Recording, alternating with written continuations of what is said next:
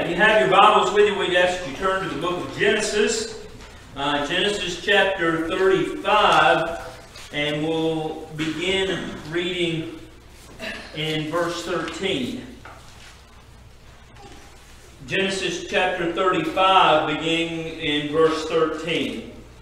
The Bible says, "And God went up from him in the place where he talked with him. And Jacob set a pillar in the place where he talked with him, even a pillar of stone. And he poured a drink offering thereon, and he poured oil thereon. Then Jacob called the name of the place where God spake with him, Bethel. And they journeyed from Bethel, and there was but a little way to come to Ephrath, and Rachel travailed, and she had hard labor. And it came to pass, when she was in hard labor, that the midwife said unto her, Fear not, thou shalt have this son also.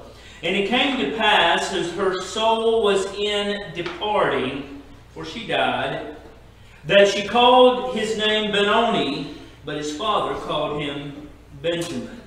And Rachel died and was buried in the way to Ephrath, which is Bethlehem." I'd like to preach, the Lord being my helper this morning, on the thought, I didn't plan to die today.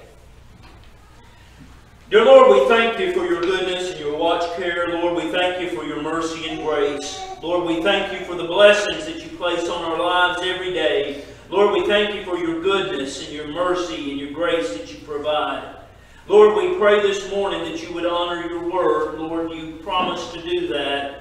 And Lord, we pray that you'd stir up those that are here that love you and that honor you, and that you put in them a desire to serve you even more. And Lord, for the lost, that you might speak life to them. Lord, today would be the day of salvation for them, and that they might look on you as the only answer to sin.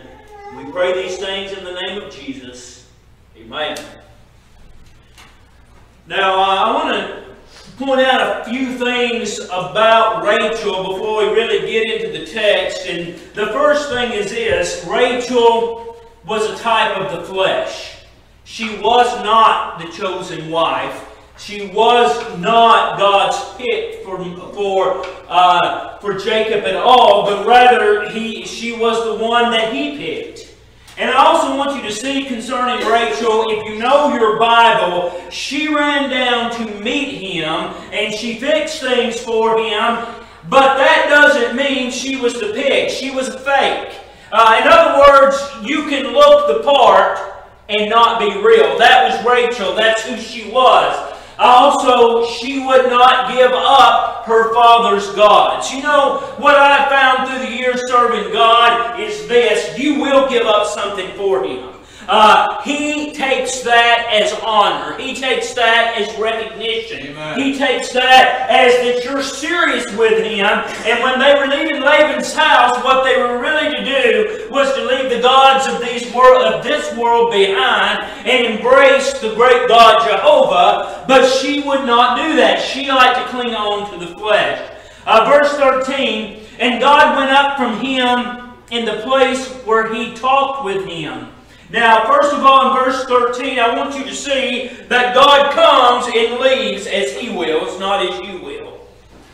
They had time to pray together. They had time to meet and commune. He'd given great promises that nations would come out of him. But when God was done, he withdrew himself. You don't force God to do anything. It's an impossibility. You know what? That's why it's rich when God really blesses you, and when you work it up in the flesh, there's nothing that comes out of it, because you can't demand of God, nor will you ever be able to demand of God. And so God left, so it was time for Jacob to move on.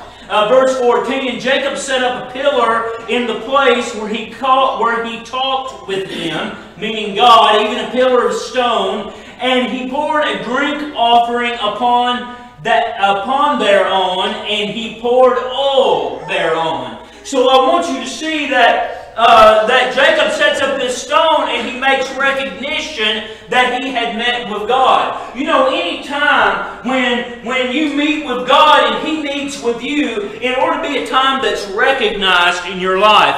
Sadly to say, most of us, the only time we really Christmas is when the Lord Jesus saves our soul. But there should be events all down through your life where you say, there's where I met with God. He encouraged me there. He brought me to my knees there. He filled my soul here. All down through the life. And what I found among most believers, if you ask them, when has the Lord blessed you, they'll come up with salvation, and then maybe their children, and then maybe the provision of a house. But as far as really meeting with God, they don't have a whole lot to add with that. And so when He does meet with you, recognize it. When He does meet with you, remember it. Give Him some honor for it, because it's at His discretion and not yours. Verse 15. And Jacob called the name of the place where God spake with him Bethel, or God's with us, or the place of God. Verse 16. And they journeyed from Bethel, and there was but a little way to come to Ephrath. Now, I want you to see a couple of things. I personally believe, if you can look at it without a free will mentality, that this was Rachel's last opportunity. This was her last opportunity to mean business with God. It was her last opportunity. You know what? She didn't expect to die while having Benjamin. She didn't anticipate that death was coming her way. She thought she had other opportunities further down the road. But the reality was that she didn't. You know what? I don't know when I'm going to die, but separate and apart and catching away, I will die. And you know what? More than that, you will too. Every one of us will come to that place. And most of us, don't say, well, you know what? We can no more plan to die than we can plan to be born. The subject of a natural birth is in the hands of your parents. It doesn't have anything to do with you. And justly so, the subject and the time of your death has nothing to do with you. It's appointed of God. It's going to come His way at His time and when He is ready. And so we see that Rachel missed a great opportunity to honor God and to get those idols out of her life, but she didn't elect to do that. Now, they were headed to Ephrath, but they didn't make it. Now, I don't know how far Ephrath is from where the place of God is, but they never got there. You know what? I bet Rachel thought about buying some things for the baby at Ephrath. I bet she thought about it would be better to have this child in the city than it is out here in the campground. I bet she thought that, you know what? I can't wait till this baby's born, so it's another slap at Leah. Because that's how she viewed her children. And so I want you to see, she had some plans, but they just didn't come to pass. She had an appointment she was going to keep. She had an event in her life that was unavoidable, and that she would be with, that she would meet God that very day. And Rachel travailed, and she had hard labor. Now, this word travail means trouble. It means the upsetting. And then it says she had hard labor. There's really two different words. Do you know what the Bible says? I think it's in 1 Thessalonians. That women that put God first, their labors are not as hard. It says that. I'll find the correct wording after services this morning, but it says she shall be saved in childbearing is the way the words are put. So the only thing I can come to that Rachel wasn't this brand of woman, because the Bible said she had hard labor. She had difficulty. And listen, I've never been in labor. I don't know. No time is it a piece of cake. But I think it was worse on Rachel. It was hard. It was difficult. You know what? When we have hard, difficult times, it should be a wake up from God. But most of the time we ignore it. Most of the time, it's just one of those things. I'm sick today. I don't feel well. And so I want you to see, even declining, Rachel did not give God the honor as she was approaching death. And no doubt this was a different labor than the first labor she'd experienced with Joseph. And still, she did not honor God. She didn't seek out to God. She didn't call upon God. She didn't see anything in the necessity of that. And it came to pass when she was in hard labor that the midwife said unto her, Fear not, thou shalt have this son also. Now, I'm assuming the baby was born or very near to be born because this midwife knew the sex of the child already. She knew that it was going to be a little boy. Now, I want you to see the advice of the midwife is fear not. You know what that tells me? That she was afraid. She was fearful. Now, I guess the midwife assumed that she thought the baby was going to die. So he said, don't you fear about this baby. But I believe Rachel's real problem is she was fearful of death, period. That she was unsettled and death was approaching, and all she had was those idols that she had hid in her stuff. And all she had to depend on was Laban's pagan religion, and now death was approaching. You know what? She didn't plan to die, and I really believe even as it was coming, it still was not quite a reality to her. You know what? I've seen people literally in the throngs of death and not even acknowledge the God of the Bible. You know why? Because God hadn't opened their eyes to Him. And so as we see that Rachel's dying with her usual lack of reverence to God, she doesn't acknowledge Him in any way. Verse 18, and it came to pass as her soul was in departing. Now that's a very unusual words, as her soul was in departing. You know what? That says to me somehow that was a process and she was in the process of her soul departing. You know what? One day you're going to be in the process of your soul departing and you're going to know it's happening.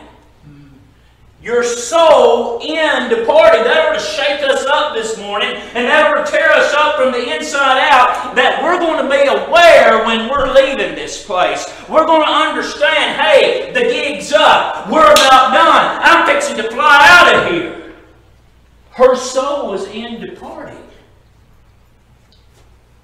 You know, if you've ever flown, I've flown a lot now. And once you're going down that runway, it's not coming back. Right. I mean, they'll hit into jet engines and you're going forward.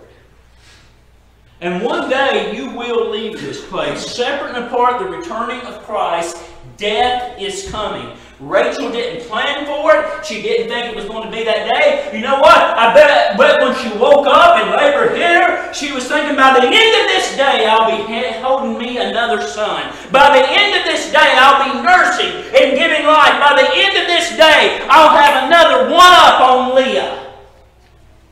But she died. Death wasn't planned for her, but it did happen. And many times we don't anticipate what is spread before us. So no doubt then what we really need to do is certainly be prepared for this event to come.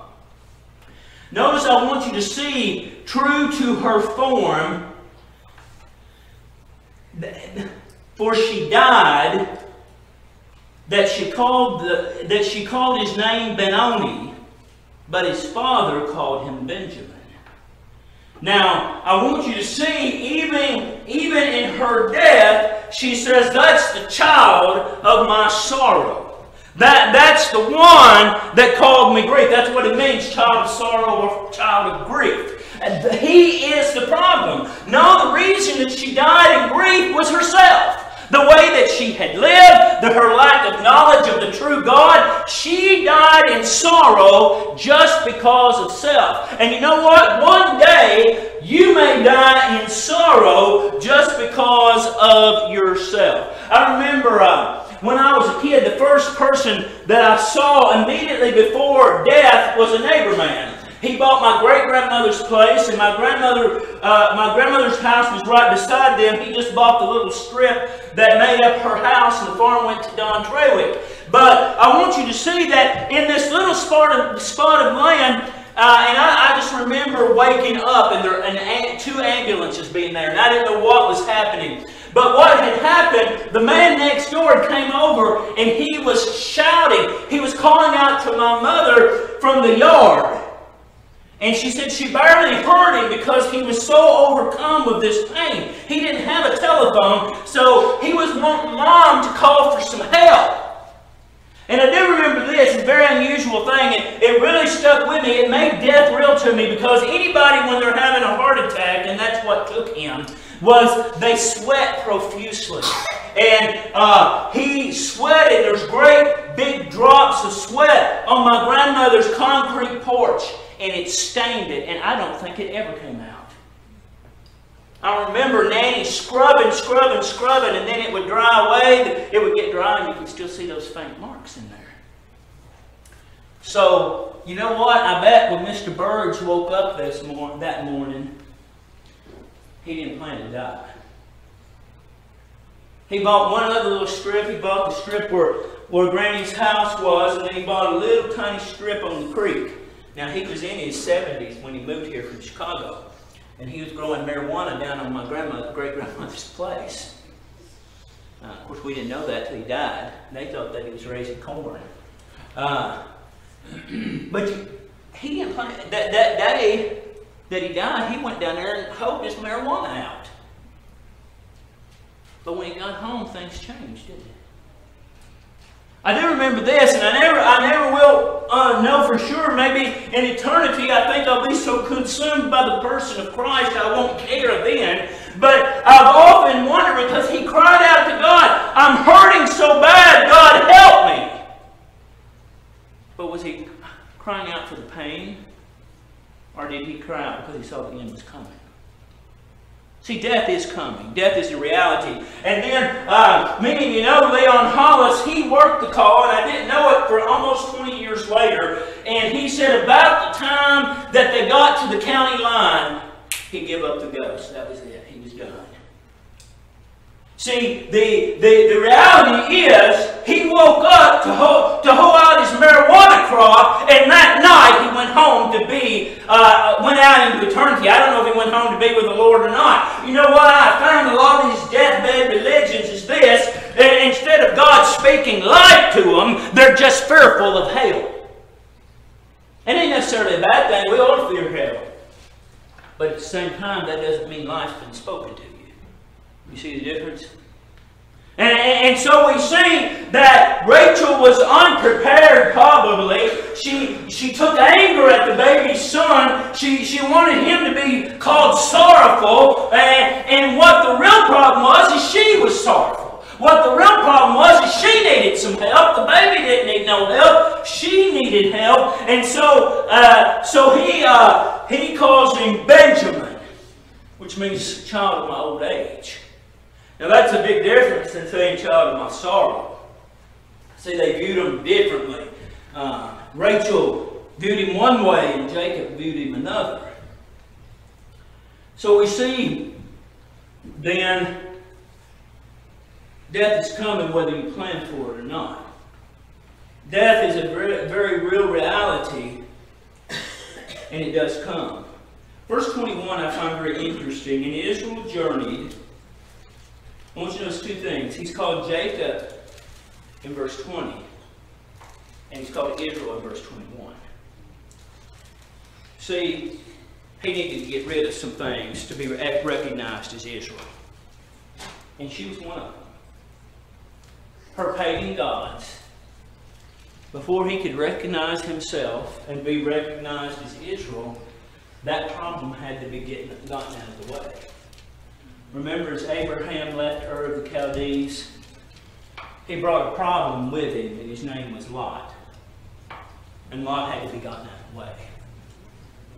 So we need, as the Lord's people, to be very aware of the people that we allow into our lives and people that become assimilated to us, because they may be a problem too. And more than that, we need to be certain that we've been redeemed. We need to know that salvation has come to our house. And you know, I believe it is whenever the Philippian jailer was saved, he said, "In this day has salvation come to my house." You know what? A lot of people say it's because all his people were saved. I don't necessarily believe that, because I remember the day when salvation came to this house. We dwell in a house of clay for a very short time, and I remember when He came to dwell with me. My question is, do you remember when He came to dwell with you? And if you don't, you have a real problem. If you don't, there's something wrong. Now, go with me to Acts chapter number 6. We're going to read of the death of another individual. Acts chapter 6, verse number 5. Acts 6 and verse 5, the Bible says, "And the saying pleased the whole multitude, and they chose Stephen, a man full of faith and of the Holy Ghost, and Philip, and Prochorus, and Nicanor, and Timon, and Parmenas, and Nicholas, a proselyte of Antioch." Now, what they were doing, they were choosing these 12, or these 7 rather, that would be over the serving of the people. They are a type of a deacon, and they were giving them jobs to do. And I want you to see the information concerning Stephen. It's very more detailed than the rest. He says, "And they chose Stephen, a man full of faith." You know, what a wonderful blessing it is to be said of you, "Well, he was full of faith." Now, I want you to see what it doesn't say. It didn't say that he was full of the faith. The faith is the oracles handed down to God, knowing good things about the Scripture, knowing what the doctrine of salvation is about, knowing what the church is about. All those things are wonderful, good, and have their place, but this says that he was full of faith, which is trust in God. Do you trust God has your provision in hand? He does. Do you trust Him implicitly, even if Hillary Clinton becomes the leader of our nation, God help us? Do you trust that? I do. We need to be full of faith.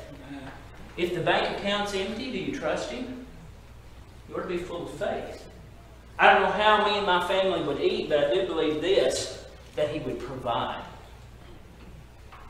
I ain't going to say your name. Most of you would know this lady if I told you. She had 4 children, and she was married, but they always had a pretty rough time of it. And she told me this story that one time she had prepared for her 4 children. There was nothing to set out, nothing to be done, nothing to cook. It was all gone. And she lived in a little house, and there was another trailer down from her where TVA men worked and lived, and they abided there. And the outage was out. And this man, it just so happens, got canned. And so he took all the food he had left in his little house before going back to Alabama and said, "Here you are. I don't want this to go to waste." You know what? That's provision of God. It would take a whole lot of trust to believe that, would not? It would. And when there's nothing left in the pantry, no seemingly means of survival, then he comes in. Stephen had that brand of faith. Then secondly, it says, a man full of faith and of the Holy Ghost. Now, to have that connection there, it's full of faith and full of the Holy Ghost. That's why the "and" is in there. Full of faith and full of the Holy Ghost. You know what? I understand the abiding presence of the Holy Ghost and His simplistic leading in our lives, but there are times when we're closer than others. You cannot tell me you're full of the Holy Ghost at all times, because that would be a lie. You know why? Because every one of us in the sound of my voice has been cold and far from the things of God. And the only retrieving of that is when the Holy Spirit comes to you, just like he did Elijah up on the mountain, and said, What are you doing here? What doest thou, Elijah? Why did you give up? Why aren't you down there fighting Jezebel and the others? Why are you up here out of the battle? See, that's what the Holy Spirit does for us, the Holy Ghost. So this man, Stephen, was on the ball, and because he was on the ball, he was given a great and wonderful job to do that the others did not have. Now, drop with me down to verse 8. Verse 8 of the same chapter. And Stephen, full of faith and power. Now again, I want you to see that it's noted of him that he was full of faith. Again, it doesn't say the faith. It isn't talking about good sound doctrine. It was just that he had an unusual dependence on God. Whatever God brought his way, he knew God would help him through it. That he was the presence that he needed. And so it says that he was full of faith and power. Are you a powerful Christian? Now, I'll tell you another thing it doesn't say about Stephen. It doesn't say that he was an apostle. And you know why? Because there was no one dead yet for him to fill that office. Now, I think he had the authority, he had the credentials of an apostle, but he just never became an apostle.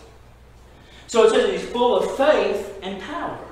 So he's a regular, everyday member of First Baptist Jerusalem, and he was full of power.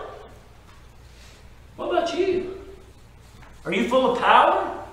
And listen, that doesn't mean authority, because no man has authority except God. So you know what that means? He was full of power. He was full of strength. He was full of ability. He could get the job done. And we look around us today and we see all these weak, anemic Christians doing nothing for the cause of Christ and wringing their hands, wondering what's going to happen next, and then blaming all that on the day which we live. Is that not what you see? Stephen wasn't that brand. He was full of faith. And he was full of power. And I believe we can be empowered today. I believe we still have the same ability that we can be strong. We can have that zeal. We can have that power that Stephen did. So it was noted that he had this power. And Stephen, full of faith and power, did great wonders and miracles among the people. And so we see he was that kind of brand of person. Now drop with me over to Acts 7, verse 48. Now, if you want to be a man or a lady, because ladies can be full of faith and have powerful lives too, beware, because the devil's got his beat on you. Beware, because Satan doesn't like that. He's not impressed. It makes him angry. It makes him mad. He gets angry about it. Acts 7 and verse 48, Stephen is preaching. He says, Howbeit the Most High dwelleth not in temples made with hands, as saith the prophet, Heaven is my throne, and earth is my footstool. What house shall ye build me, saith the Lord, or what is the place of my rest? Now, a couple of things there. What Stephen was doing is he was saying this building means nothing. This temple at Jerusalem is a scam. It is a waste of time. Listen, you don't have any business putting confidence in this building. And listen, that set the Jews on fire. It made them upset. They didn't want to hear about a people that could worship God without a building. They didn't want to hear about a people that the individuals themselves made up the church or the assembly. They didn't want to hear about any of that. And they took it as a direct insult. You know what? Good buildings are fine. But they're just not the church. And if things keep going the way they are, we ain't going to have anywhere to meet anyway. So we see then that Stephen kind of lays it on the line, and it really skimmed and hurt. And the reason it hurt so bad, he was saying your altars are useless. The holies of holies is ripped. It's not there anymore. All this stuff is a waste of time. And it upset them so they did not know what to do. And that was the kind of voice that Stephen had. That's the kind of man he was. You stiff-necked and uncircumcised in heart and ears. You do always resist the Holy Ghost, as your father did, as your fathers did, so do ye. Now, that was David. You know what? Sometimes we just need to hear it like it is. I'm kind of tired of preachers that sugarcoat, ain't you? Of course, I guess y'all don't have to worry about it much, right? But you go around and you hear things and you just go, won't he just say it? I know what you're saying at, but just say it. You know, don't talk about homosexuals. Say, listen, they're sodomites, and if God don't intervene, they're on their way to a devil's hell. Just say it like it is, and then you don't have to worry. See, that's the kind of man Stephen was. He didn't get around the bush. He didn't beat it. He said, listen, this temple means nothing, and you need God. You need redemption. That's what he said. That's the kind of preachers we need. You want some ointment to get you through the last days? That's the ointment you need. You don't need somebody sitting back and telling how good you are and afraid to call sin, and just going through a routine. You need to hear from God. That's the kind of man Stephen was. Verse 54. When they heard these things, they were cut to the heart, and they gnashed on him with their teeth. Now, two things. They were cut to the heart. It brought it right down to where it was. Now, I will say something else. It did not say that the Holy Ghost moved them. It did not say that God spoke to them. They were cut to their heart, which means that this hit home. This is sin. This is a problem. And then it says they gnashed on him with their teeth. A lot of people says, well, they spoke back to him. Only problem is the Bible don't say they spoke back to him. They did it. You ever been bit? It hurts really bad. We had one biter, and that was Adam.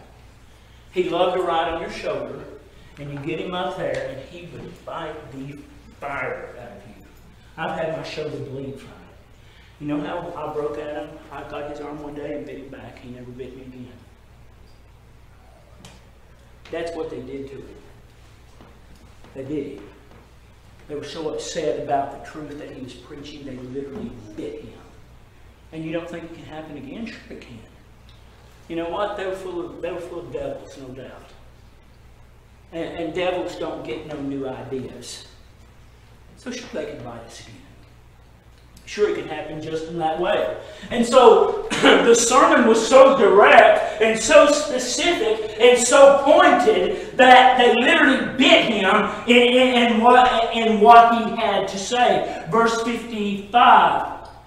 But he, meaning Stephen, being full of the Holy Ghost, looked up steadfastly into heaven and saw the glory of God, which is Jesus, and Jesus standing on the right hand of God. And so he looks up and he sees the full Godhead. He sees the Father for who he is. He sees Jesus for who he is.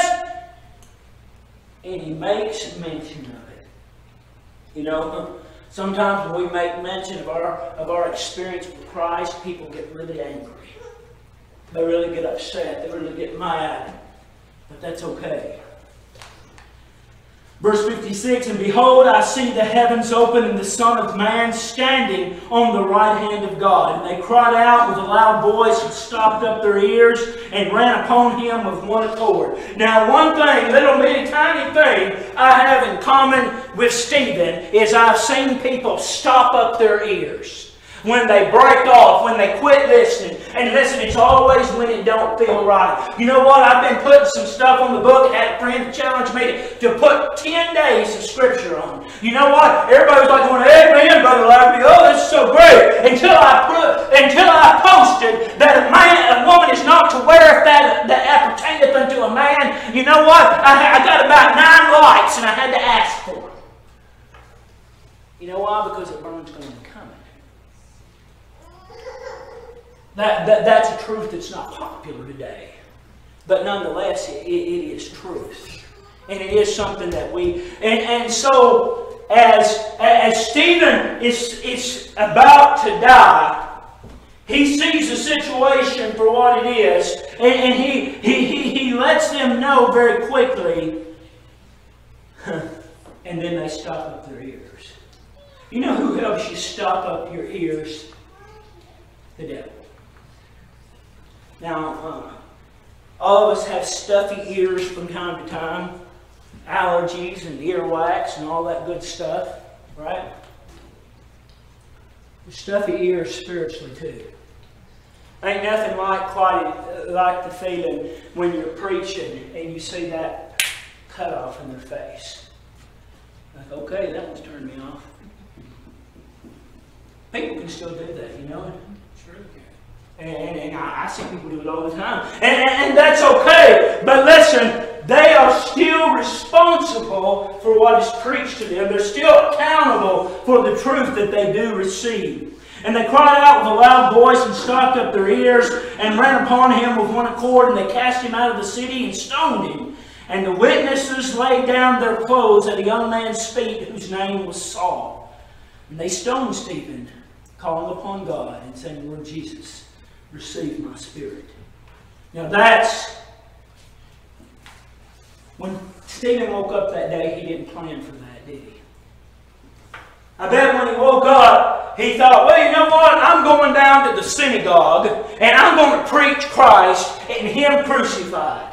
I'm going to preach the fact that Christ is Christ. I might even tell them a little bit about that useless temple they're still going into. I might tell them that, but I bet he didn't say, you know what? It would be really nice if they'd get angry at me and they'd start throwing stones at me and I would die today. Stephen wasn't planning for that. But you know what? He died. He got up that morning and he was dead by nightfall. See, you just don't know. We think we know.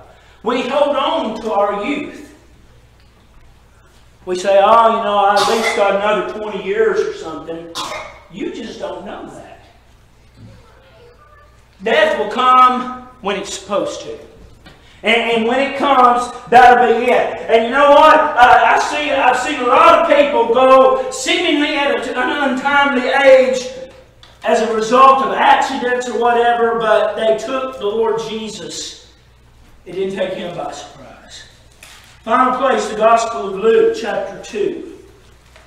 This is the kind of individual I want to be. Luke chapter 2, verse 25. And behold, there was a man in Jerusalem whose name was Simeon. And the same man was just and devout, waiting for the consolation of Israel. And the Holy Ghost was upon him. Do you see a similarity with him and Stephen? Two things, and the Holy Ghost was upon him. That was their similarities. Do you see a difference? It did not say that the Holy Ghost was on Rachel, did it? Now, which way do you want to die? Which way do you want to end this thing up? Which way do you want in finishing your course? Because your course will be complete one day. Verse 26, and it was revealed unto him by the Holy Ghost that he should not see death before he had seen the Lord's Christ. And he came by the Spirit unto the temple. Now I want you to see, he was looking for the consolation of Israel. He was looking for the return to the prophet that would come. He was looking for the Christ that would be revealed. And it said that he came to the temple by the Spirit. You know what I wonder about Simeon? If he just got about sick of going down to the house of God and God not being with him. You know, sometimes it gets pretty dry, don't it? Sometimes it gets pretty difficult.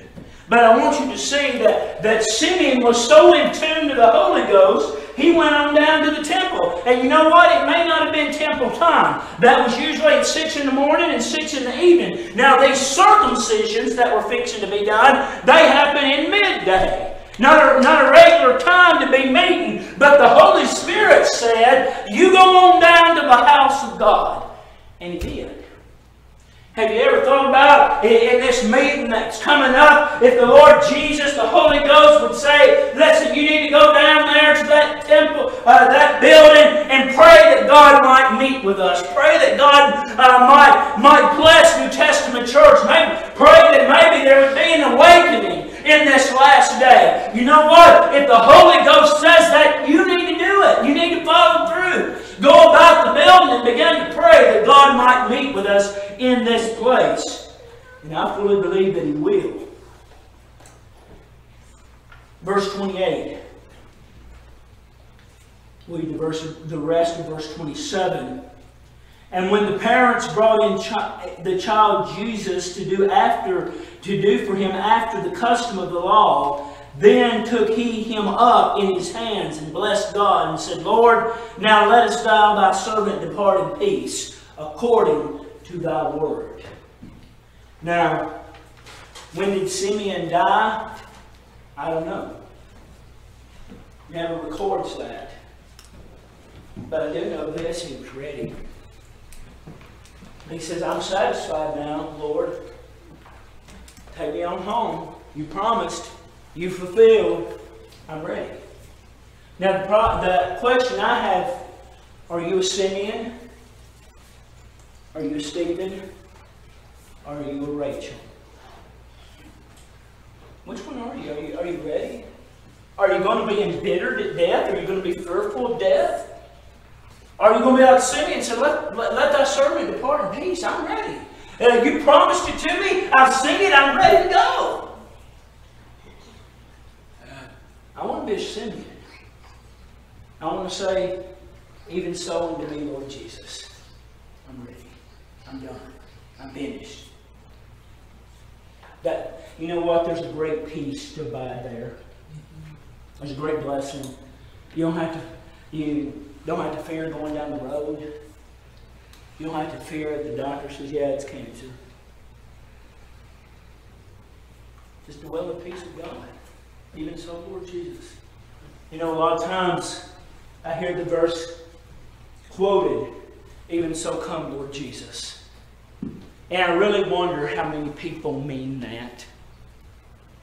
How many people are really ready? How many people are really ready to see the Lord Jesus face to face? Oh, what a blessed time that's going to be. I hope you're ready.